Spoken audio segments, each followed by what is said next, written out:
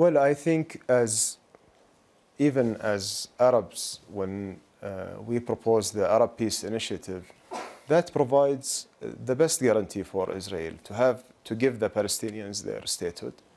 Arabs will normalize with them, and then they will have everything can be arranged as security guarantees, as as a security architecture for the entire region, in order to ensure that there is no any more wars in that area.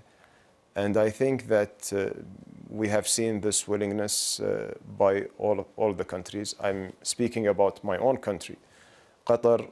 After Madrid and Oslo, we were the first country that brought the Israeli trade mission. We signed the relationship with Israel. We were hoping that there will be a path forward toward peace.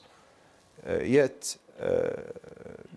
from there to 2008, and when we have seen the war, we decided that this is not working anymore.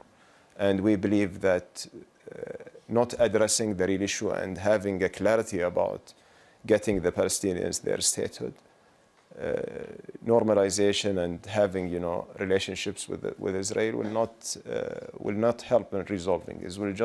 Will just drag the issue, as I mentioned, to be forgotten. And that's I think that we are in a moment where all of us, we are showing our willingness to extend our hands to have an agreement, a peace agreement with Israel, if they are willing to engage genuinely in a process that will make the Palestinians having their states at the end.